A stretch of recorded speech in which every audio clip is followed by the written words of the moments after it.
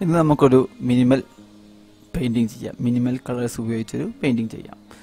ആദ്യം തന്നെ ഞാൻ പേപ്പറിനെ എന്നും പറയുന്നത് പോലെ തന്നെ റൂൾ ഓഫ് തേർഡ് എന്ന കാര്യമെല്ലാം ഇവിടെ ചെയ്തിട്ടുണ്ട്. അതൊന്നും ഞാനിവിടെ കാണിക്കുന്നില്ല.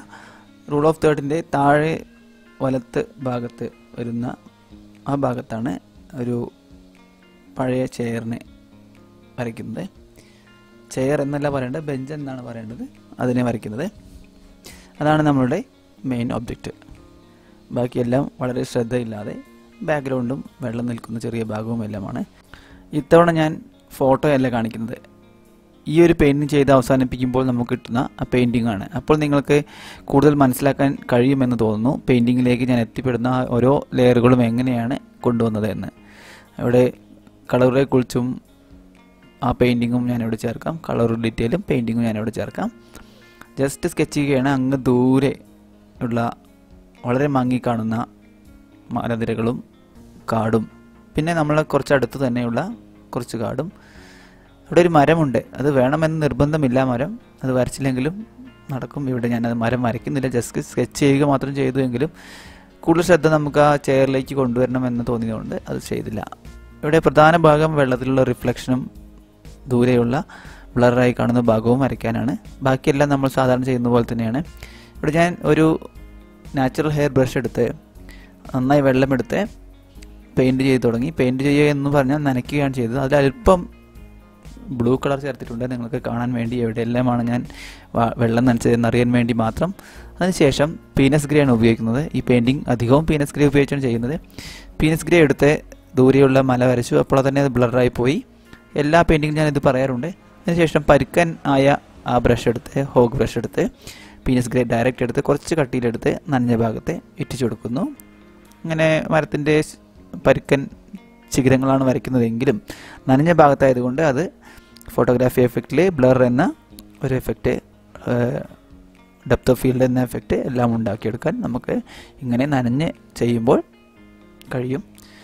നമ്മൾ അടുത്തേക്ക് വരുമ്പോൾ കൂടുതൽ ഹൈലൈറ്റുകളും കൂടുതൽ ഡീറ്റെയിലുമായി ചേർക്കുന്നു. ആദ്യം വരച്ചപ്പോൾ തന്നെ ആ ദൂരെയുള്ള മലയുടെയും മരങ്ങളുടെയും നിഴൽ അവിടെ തന്നെ ചേർത്തിട്ടുണ്ട്. ഇനിയും അത് നമ്മൾ ഡീറ്റെയിൽ ആയി ചെയ്യേണ്ടത് ആവശ്യമില്ല. അടുത്തേക്ക് എത്തിയപ്പോൾ കൂടുതൽ ഡാർക്ക് നിറങ്ങളും താഴേക്കുള്ള തരത്തിലുള്ള ബ്രഷ് ഉപയോഗവും എല്ലാം ചെയ്തു. ഇപ്പോൾ കണ്ടോ നിങ്ങൾക്ക് കൂടുതലായി ദൂരെയുള്ള മരത്തിൻ്റെ നിഴലുകൾ വീണ്ടും ഞാൻ വരച്ചിരിക്കുകയാണ്. ഇനിയും ഞാൻ അവിടെ ഫില്ല് ചെയ്യും. കൂടുതൽ ഹൈലൈറ്റുകൾ നമുക്ക് ആവശ്യമില്ല. ഐസ് വീണ് കിടക്കുന്ന ചെടികളുടെ അഗ്രങ്ങളും എല്ലാമായി നമുക്ക് ഫീൽ ചെയ്യാൻ വേണ്ടിയാണ് ഈ ഒരു ഹൈലൈറ്റ് വിടുന്നത്. ബ്രഷ് ഉപയോഗിക്കുന്ന രീതി നോക്കുക. ബ്രഷ് കൂടുതൽ പരുക്കനായല്ല ഉപയോഗിക്കുന്നത്. പരുക്കനായല്ല എന്ന് പറഞ്ഞാൽ അമർത്തിയല്ല ഉപയോഗിക്കുന്നത്, വളരെ സ്മൂത്തായാണ് ഉപയോഗിക്കുന്നത്. ബ്രഷ് തലപ്പ് മാത്രമാണ് തട്ടുന്നത്. ഇപ്പോൾ നമ്മൾ വരച്ചത് നമ്മുടെ അടുത്ത് നിൽക്കുന്ന മരങ്ങളുടെ നിഴൽ വെള്ളത്തിൽ വീഴുന്നതാണ്. അത് ആദ്യം നമ്മൾ നനച്ചിരുന്ന ഭാഗത്ത് ചെയ്തപ്പോൾ ബ്ലറായി. ഇനി നമ്മൾ അടുത്തേക്ക് വരുമ്പോൾ കൂടുതൽ ഡാർക്ക് നിറങ്ങൾ ചേർക്കാൻ വേണ്ടി പീനസ് ഗ്രേയിൽ അല്പം ബേൺസിനെ കൂടി മിക്സ് ചെയ്യുന്നു. അതായത് വളരെ കുറച്ച് നിറങ്ങളെ ഇവിടെ നമ്മൾ ഉപയോഗിക്കുന്നുള്ളൂ. പ്രധാന നിറം പീനസ് ഗ്രേ ആണ്. അതായത് മഞ്ഞ് മൂടിക്കിടക്കുന്ന ഭാഗത്തുള്ള ഒരു വെളിച്ചം കുറവുള്ള ഒരു തരത്തിലുള്ള ഒരു ചിത്രമാണിത്. ഇപ്പോൾ തന്നെ അല്പം പ്രഷ്യൻ ബ്ലൂ കൂടി മിക്സ് ചെയ്ത് ചെടികളെ കൂടി അവിടെ ചേർക്കുന്നു. നനഞ്ഞ ഭാഗത്താണ് ചേർക്കുന്നത്. അത് ബ്ലറായി പോകും. അതുകൊണ്ട് തന്നെ നമ്മൾ അതിൻ്റെ എത്ര കളർ വേണം എന്നെല്ലാം വെള്ളം ഉള്ള ഭാഗത്ത് വരയ്ക്കുമ്പോൾ ശ്രദ്ധിച്ച് വേണം ചെയ്യാൻ. സാധാരണ ഉള്ളതിനേക്കാൾ കൂടുതൽ കളർ നമ്മൾ അവിടെ ഉപയോഗിക്കണം, അല്ലെങ്കിൽ നമ്മൾ ഉദ്ദേശിക്കുന്ന കളർ അവസാനം വരുമ്പോൾ കിട്ടില്ല. എന്തായാലും നമ്മുടെ അടുത്തുള്ള ഭാഗം, ഐസെല്ലാം വീണ് കിടക്കുന്ന ഭാഗം, ചേറിനടുത്തുള്ള ഭാഗമെല്ലാം വരച്ചു കഴിഞ്ഞു. അതുപോലെ തന്നെ വെള്ളത്തിൻ്റെ ഭാഗത്തും ചില ഹൈലൈറ്റുകൾ വിട്ടിട്ടുണ്ട്. അതെല്ലാം നമുക്ക് ഐസായി ഫീൽ ചെയ്യും, അല്ലെങ്കിൽ ഹൈലൈറ്റായി വെള്ളത്തിൽ ഹൈലൈറ്റായി നമുക്കത് മാറ്റിയെടുക്കാം. അതെല്ലാം കാഴ്ചക്കാർക്ക് നമ്മൾ വിടുകയാണ്. ഓക്കെ, അങ്ങനെയാണ് നമ്മൾ ഓരോ പെയിൻറ്റിങ്ങും ചെയ്യുന്നത്. ഇവിടെ ആ ചെയറിൻ്റെ ഭാഗം, ബെഞ്ചിൻ്റെ ഭാഗത്തുള്ള ഭാഗം ഹൈലൈറ്റ് വിട്ട് ബാക്കി ഭാഗം വളരെ ശ്രദ്ധിച്ച് ചെയ്യുകയാണ്. ബാക്ക്ഗ്രൗണ്ട് ഡാർക്ക് നിറങ്ങളാണ് ചേർക്കുന്നത്.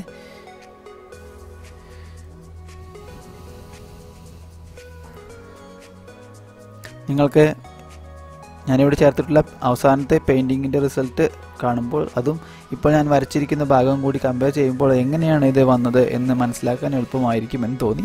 അതുകൊണ്ടാണ് ഇങ്ങനെ ഒരു പരീക്ഷണം. ഫോട്ടോ ചേർത്ത് അതിനെ ഫോട്ടോയിൽ നിന്ന് പെയിൻറ്റിങ്ങിലേക്ക് എത്തുന്ന രീതിയേക്കാൾ നല്ലത് ഒരു അവസാന പെയിൻറ്റിങ് കണ്ട് അതിലേക്ക് നമ്മൾ എത്തിച്ചേരുന്ന ഈ ഒരു രീതിയാണ് എന്ന് എനിക്ക് തോന്നുന്നു. നിങ്ങളുടെ അഭിപ്രായം എന്താണെന്ന് നിങ്ങൾ കമൻറ്റ് ബോക്സിൽ ചേർക്കുക.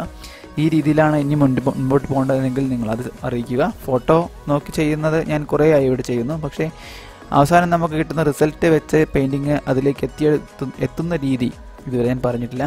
ഇവിടെ നമ്മൾ ഡാർക്ക് ചെയ്തതിന് ശേഷം നിങ്ങൾക്ക് കാണാം വെറും വെള്ളമെടുത്ത് ആദ്യം വാഷ് ചെയ്ത് ഉണങ്ങുന്നതിന് മുമ്പ് തന്നെ അതിന് മുകളിൽ ഒറ്റിക്കുന്നത് കാണാം.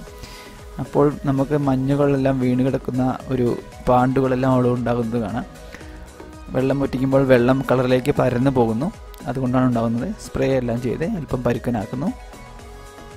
ബ്രഷ് ഉപയോഗിക്കുന്നത് പരത്തിയാണ്, തലപ്പ് കൊണ്ടല്ല.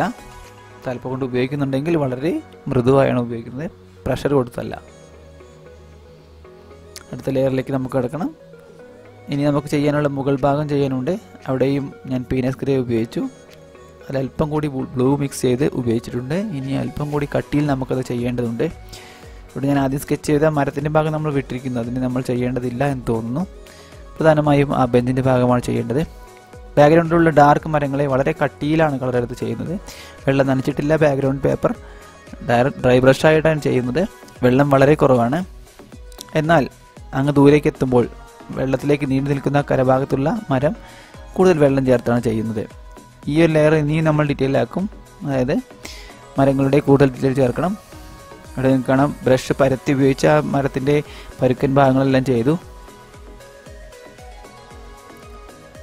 യൂറോപ്യൻ നാടുകളിലുള്ള മരങ്ങളുടെ ഷേപ്പിന് വ്യത്യാസമുണ്ടാവും. നമ്മളുടെ നാട്ട് പോലുള്ള പരന്ന മരങ്ങളല്ല, ഇവിടെ കൂടുതൽ കൂർത്ത തലപ്പുള്ള പൈൻ മരങ്ങളാണ്. അതാണ് ഞാനിപ്പോൾ വരച്ചിരിക്കുന്നത്. ഇവിടെ കാണാം ആദ്യം നമ്മൾ വാഷ് ചെയ്ത ഭാഗത്തെ താഴേക്ക് ബ്രഷ് ഉപയോഗിച്ചു. ദൂരെ നിൽക്കുന്ന ഇതിൻ്റെ നിഴലുകളാണ്. അല്പം വെള്ളമെടുത്ത് അതിനെക്കുറിച്ച് പരത്തി കൊടുത്തു. കൂടാതെ നനഞ്ഞിരിക്കുന്ന ഭാഗത്ത് നമ്മൾ കളർ പിക്ക് ചെയ്തെടുക്കുന്നത് നിങ്ങൾക്ക് കാണാം.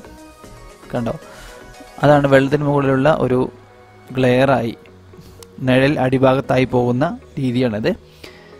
കളർ പിക്ക് ചെയ്തെടുക്കുകയാണ് ചെയ്തത്. അതായത് ബ്രഷ് നന്നായി തുടച്ച് ബ്രഷിൻ്റെ പരന്ന ഭാഗങ്ങളുള്ള ചെരിച്ച് പിടിച്ച് അതൊന്ന് കളർ പിക്ക് ചെയ്യുകയാണ്. ചെറിയ ബ്രഷ് എടുത്ത് ആദ്യം നമ്മൾ വരച്ച മരത്തിൻ്റെ ഡീറ്റെയിലുകൾ ചേർക്കുന്നു. നനഞ്ഞ ഭാഗത്ത് ചേർക്കുമ്പോൾ അത് പരന്നു പോവും. എന്നാൽ വെള്ളം നനയാത്ത ഉൾഭാഗത്തുള്ള ഹൈലൈറ്റുകൾ ഭാഗത്ത് ചേർക്കുമ്പോൾ അത് മരത്തിന് തടിയായി ഫീൽ ചെയ്യും. ഈ ഭാഗം ഇനിയും നമ്മൾ ഡീറ്റെയിൽ ചെയ്യണം. ആദ്യത്തെ ലെയർ ഉണങ്ങുന്നതിന് മുമ്പ് തന്നെ മരങ്ങൾ വരച്ചു. വീണ്ടും അവിടെ കളറുകൾ ചേർക്കുകയാണ്. ഈ രണ്ടാമത്തെ ലെയർ ഉണങ്ങുന്നതിന് മുമ്പ് വെള്ളം ചേർക്കുമ്പോൾ, വെള്ളം കൂട്ടിയ കളർ ചേർക്കുമ്പോൾ ശ്രദ്ധിക്കണം. വെള്ളം കൂടുതലായാൽ അത് പാണ്ടായി മാറും. അതുകൊണ്ട് തന്നെ നമ്മൾ കൂടുതൽ കട്ടിയിൽ വേണം ചെയ്യാൻ. ഇരുട്ടായ ഭാഗത്ത് കൂടുതൽ ഡീറ്റെയിലായ മരങ്ങളെ നമ്മൾ വരയ്ക്കുന്നില്ല. ജസ്റ്റ് ബ്രഷ് കൊണ്ട് അടയാളം ഇട്ട് അവസാനിപ്പിക്കുകയാണ്.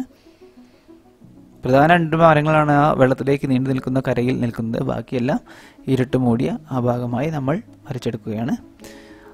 ആദ്യത്തെ ലെയർ ഉണങ്ങിക്കഴിഞ്ഞു. രണ്ടാമത്തെ ലെയറിലേക്ക് കിടക്കുകയാണ്. ആദ്യത്തെ ലെയർ നന്നായി ഉണങ്ങിയിട്ടുണ്ട്. ഇനി നമ്മൾ രണ്ടാമത്തെ ലെയർ ആദ്യമായി ചെയ്യുന്നത് ബെഞ്ചിൻ്റെ ഭാഗമാണ്.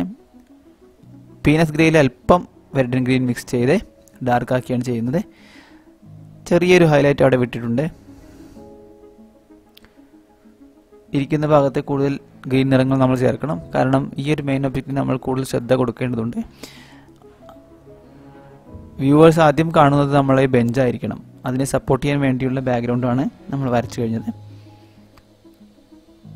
പിൻഭാഗത്തുള്ള കാലുകൾക്ക് ഹൈലൈറ്റ് വിടാതെ മുൻഭാഗത്തുള്ള കാലിന് ഹൈലൈറ്റ് വിടുകയും ബെഞ്ചിൻ്റെ ഇരിക്കുന്ന ഭാഗത്തിൻ്റെ നിഴൽ അതിൻ്റെ മുകളിൽ വരുന്ന രീതിയിലുമാണ് ചെയ്തത്.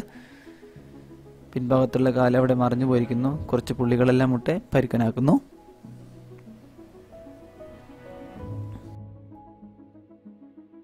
ഈ വെളിച്ചം ഏറ്റവും കൂടുതൽ വീഴുന്ന ബെഞ്ചിൻ്റെ മുകൾ ഭാഗം, അതായത് ഇരിക്കുന്ന പലകയുടെ മുകൾ ഭാഗത്ത് നമ്മൾ അല്പം ബ്രൈറ്റ് കളർ ഉപയോഗിക്കണം. അതിനുവേണ്ടി ലെമൺ യെല്ലോ ഉപയോഗിക്കണം. ആദ്യം അതിൻ്റെ സെൻറ്റർ ലൈൻ വരച്ചു. കുറച്ച് ഡാർക്ക് നിറങ്ങളെല്ലാം ചേർത്തു. ഇനി അവിടെ ഹൈലൈറ്റ് വിട്ടതിന് ശേഷം ബാക്കി ഭാഗത്ത് ആണ് കൂടുതലായിട്ട് യെല്ലോ ചേർക്കുന്നില്ല, നിങ്ങൾക്ക് കാണാം. ലെമൺ യെല്ലോ അല്പം എടുത്ത് ഹൈലൈറ്റ് വിട്ടതിന് ശേഷം ചില ഭാഗങ്ങളിൽ മാത്രം ലെമൺ യെല്ലോ ചേർത്തു. ഇപ്പോൾ ബാക്ക്ഗ്രൗണ്ടിലുള്ള ഗ്രേ നിറങ്ങളെ വേർതിരിച്ച് കാണുന്നത് ഈ ഒബ്ജക്റ്റിൻ്റെ യെല്ലോ നിറങ്ങളാണ്. അപ്പോൾ ഈ യെല്ലോ നിറം കാണുന്നതിനോടൊക്കെയാണ് ആൾക്കാരുടെ ശ്രദ്ധ പോകുന്നത്. ഇവിടെ ആദ്യം ഞാൻ ചെറിയ ബ്രഷ് കൊണ്ട് ബാക്ക്ഗ്രൗണ്ടിലുള്ള മരങ്ങളെ വീണ്ടും വരച്ചു. അതിനുശേഷം പരുക്കൻ ബ്രഷ് എടുത്ത് പരുക്കൻ ഇലകൾ വരയ്ക്കാൻ വേണ്ടി ബ്രഷ് പരത്തി പിടിച്ച് കട്ടിയിൽ കളർ എടുത്ത് ചെയ്യുകയാണ്. ആദ്യം ചെയ്ത ഭാഗം മുഴുവനായി ഫില്ല് ചെയ്യുന്നില്ല. പലരും പെയിൻറ്റ് ചെയ്യുമ്പോൾ അങ്ങനെ ഞാൻ കണ്ടിട്ടുണ്ട്. ആദ്യം ചെയ്ത ഭാഗം രണ്ടാമത് ചെയ്യുമ്പോൾ മുഴുവനായി ഫില്ല് ചെയ്ത് വിടുന്നത്. അങ്ങനെ ചെയ്യേണ്ട. ചില ഭാഗങ്ങൾ മാത്രം ഫില്ല് ചെയ്ത് പരുക്കനായി വളരെ റഫ് ബ്രഷായാണ് ചെയ്യുന്നത്. അതിനുശേഷം മരങ്ങളുടെ ചില ഭാഗങ്ങൾ കൂടി വരച്ച് ചേർക്കുന്നു. കൊമ്പും തടിയും എല്ലാം വരയ്ക്കുന്നു. അത് ആദ്യം വരച്ച് നിന്ന ലൈറ്റ് ഭാഗത്താണ് നമ്മൾ വരയ്ക്കുന്നത്.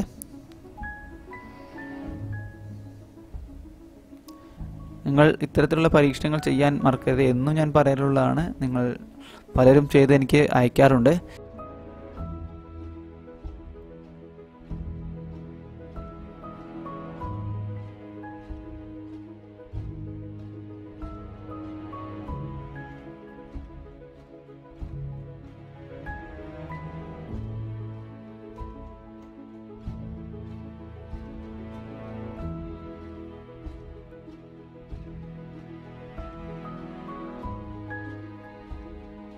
ഇവിടെ നിഴലുകൾ ചേർക്കുകയാണ്. ദൂരെ നിൽക്കുന്ന മരത്തിൻ്റെ നിഴൽ ഒന്നുകൂടി ഡാർക്കാക്കി വെള്ളത്തിൽ ചേർത്തു. കൂടുതൽ ഡാർക്ക് നിറങ്ങൾ വരുന്ന ഇരുണ്ട വനത്തിൻ്റെ ഭാഗം കൂടി വെള്ളത്തിലേക്ക് റിഫ്ലക്ഷനായി ചേർക്കുകയാണ്. അവിടെ വെള്ളത്തിൻ്റെ ഭാഗത്ത് വരയ്ക്കുമ്പോൾ, റിഫ്ലക്ഷൻ വരയ്ക്കുമ്പോൾ ശ്രദ്ധിക്കേണ്ടത് ഓളങ്ങൾ വരുന്ന രീതിയിൽ ലൈനുകൾ ഇട്ടാണ്, അഗ്രങ്ങൾ പരുക്കനാക്കിയാണ് വേണ്ടത്. ഈ ഒരു ഡാർക്ക് നിറം നമ്മളുടെ ആ ബെഞ്ചിനെ ഒന്നുകൂടി സപ്പോർട്ട് ചെയ്യും. ബെഞ്ച് ഒന്നുകൂടി തിളങ്ങി കാണാൻ ബാക്ക്ഗ്രൗണ്ടിൽ ചേർക്കുന്ന ഈ ഡാർക്ക് നിറം ഉപകരിക്കും.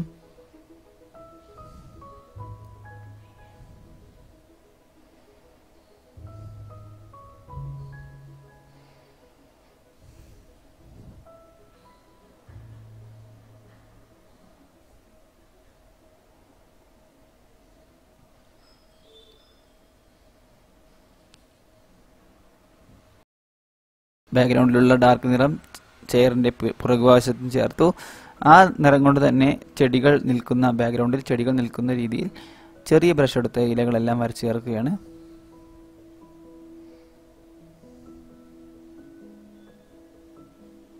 താഴ്ഭാഗത്തും നിഴൽ വരുന്ന ഭാഗത്തും എല്ലാം ഡാർക്കായി ആ ഒരു നിറം കൊണ്ട് തന്നെ, അതായത് പീനസ് ഗ്രേയിൽ ബേൺസിന് മിക്സ് ചെയ്ത ഡാർക്ക് നിറമാണ്. വെള്ളം വളരെ കുറവാണ്. എന്നാൽ ദൂരേക്ക് വരുമ്പോൾ കുറച്ചുകൂടി വെള്ളം ചേർത്ത്, കുറച്ചുകൂടി പീനസ് ഗ്രേ ചേർത്ത് ലൈറ്റാക്കി ചെടികളെല്ലാം വരയ്ക്കുകയാണ്. ഐസിൽ നിന്ന് മുളച്ച് നിൽക്കുന്ന ആ ചെടികളെയാണ് നമ്മൾ വരയ്ക്കുന്നത്. നമ്മൾക്കിത് ഐസായാണോ നിലത്ത് വീഴുന്ന ഹൈലൈറ്റ് ആയാണോ നിങ്ങൾക്ക് ഫീൽ ചെയ്യുന്നത് എനിക്കറിയില്ല. ഞാൻ എന്തായാലും ഇത് ഐസ് വീണ പോലെ ഒരു ഫീൽ ഉണ്ടാക്കാൻ വേണ്ടിയാണ് ഇങ്ങനെ ഹൈലൈറ്റ് വിട്ട് ചെയ്തത്.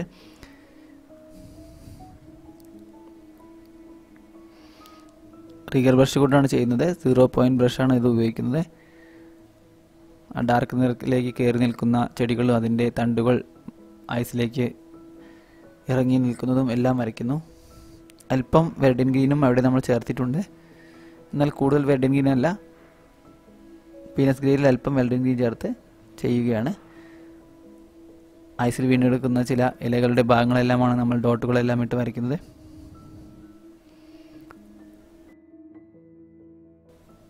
ചെയറിന് മുകളിലേക്ക് കയറി നിൽക്കുന്ന ചെടികളെ കൂടി വരയ്ക്കുന്നു.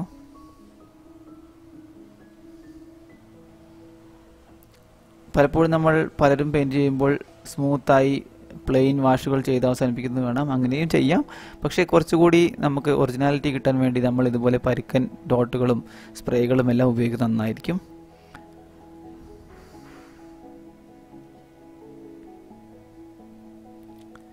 ചെടികളെ വരച്ച് ചേർക്കുകയാണ്. അപ്പോൾ ദൂരെയുള്ള ആ മലയുടെ നിഴലെല്ലാം നിങ്ങൾക്ക് വെള്ളത്തിൽ കാണാം. കൂടാതെ മരങ്ങളുടെ നിഴലും കാണാം. ദൂരെ ആയതുകൊണ്ട് തന്നെ അത് ബ്ലറായി പോയിട്ടുണ്ട്. മഞ്ഞ് മൂടിയ പ്രദേശമായി നിങ്ങൾക്കിത് ഫീൽ ചെയ്യുന്നുണ്ടെന്ന് തോന്നുന്നു. ചെറിയ കുറച്ച് പക്ഷികൾ കൂടി വരച്ച് ചേർക്കുകയാണ്. അതും പീനസ് ഗ്രേ കൊണ്ടാണ് വരയ്ക്കുന്നത്. നിങ്ങൾക്ക് ഈ പെയിൻറ്റിങ് ഇഷ്ടപ്പെട്ടു എന്ന് കരുതുന്നു. ദൂരെയുള്ള